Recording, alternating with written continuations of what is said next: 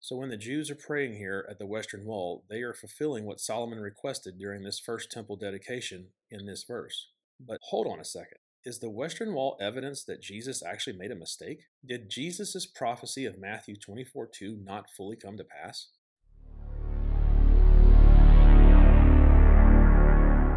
We have finally arrived. Welcome to Jerusalem.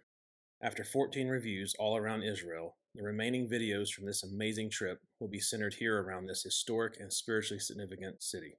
First up, let's visit the holy landmark where devout Jews go to pray and worship daily, the Western Wall. Also referred to as the Wailing Wall, due to the Jews being known to weep at the sight over the destruction of both temples that once stood, although many Jews find the term Wailing Wall offensive. I will only be referring to this beautiful site as the Western Wall. It is divided into two sections. Here on the left is the men's section, and this smaller area on the right is the women's section. This covered raised walkway is the path you take to visit the Temple Mount where the Jewish temple once stood. Today, and since the late 7th century AD, the Muslim Dome of the Rock stands where the Jewish temple once stood. And being that the Muslims control the Temple Mount, no one can pray, worship, carry Bibles, or do anything religious when walking around on top of the Temple Mount, unless you were a Muslim.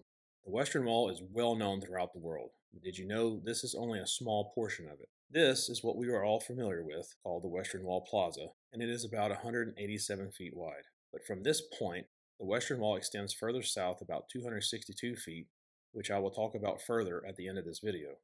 And then heading north, the Western Wall extends over 1,100 feet. This section is mostly covered up by the residential structures built by the Muslims during the medieval times. The entire Western Wall is about 1,600 feet long.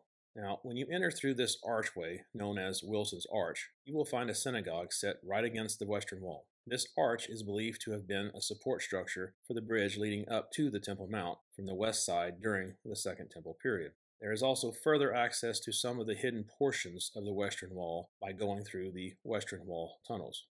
So why are Jews so devoted to praying here specifically? I believe we have to go back to the builder of the first temple, King Solomon, in 1 Kings chapter 8, where he is dedicating the newly built temple to God.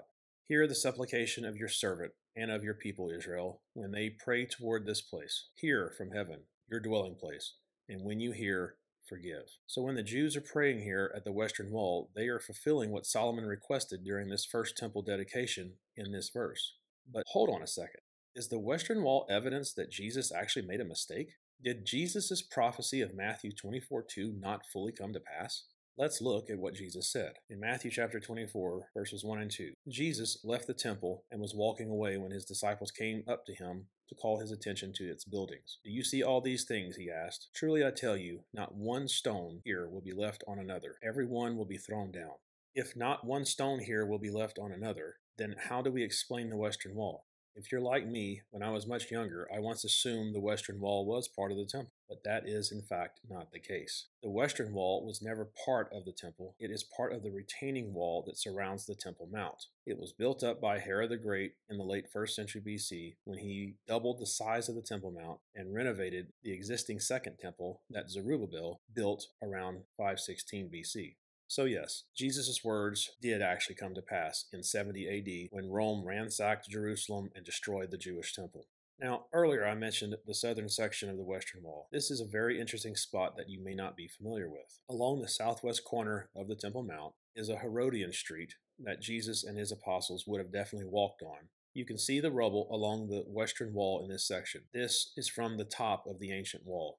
Most believe this was what the Romans did in 70 AD during the destruction of Jerusalem. Others believe this was a result of an earthquake in the 4th century AD that caused all this rubble. Regardless, you can see how these stones hit the ground with such force to cause the stone street to buckle. Among the collapsed stones was one which bore a Hebrew inscription, "To the place of trumpeting to." This here is only the replica. But in the Second Temple days, this stone probably marked the place at the top of the southwest corner of the Temple Mount, where the trumpeter announced the beginning and the close of each Sabbath.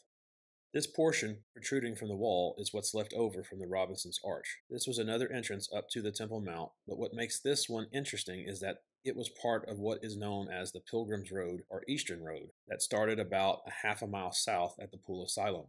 Those traveling to the Temple Mount would purify themselves at the Pool of Siloam and then walk a half a mile journey along this road to get to the temple. I'll touch more on this in my future video when I review the Pool of Siloam. One last interesting finding here at the southern part of the Western Wall is this stone with a Hebrew inscription chiseled into it. The inscription actually reads, "And you shall see in your heart and shall rejoice, and their bones like grass shall." This verse appears to be coming from Isaiah 66:14, which reads, "You shall see, and your heart shall rejoice. Your bones shall flourish like the grass. And the hand of the Lord shall be known to his servants, and he shall show his indignation against his enemies." The circumstances around why this inscription is here is unknown. So this concludes my review of the Western Wall. I hope what I briefly shared gives you new insights into this amazing part of Jewish history that you may not have been aware of. In my next review, I will take you to the Mount of Olives, which sits on the east side of Jerusalem. I will be covering what biblically took place here, and more importantly, what's going to take place here in the future. I hope you'll join me for that. But until then, thank you for watching, and as always, God bless.